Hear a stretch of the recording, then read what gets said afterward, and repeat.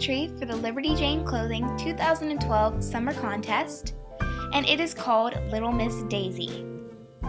So first, we have a green headband with a green flower and a yellow center.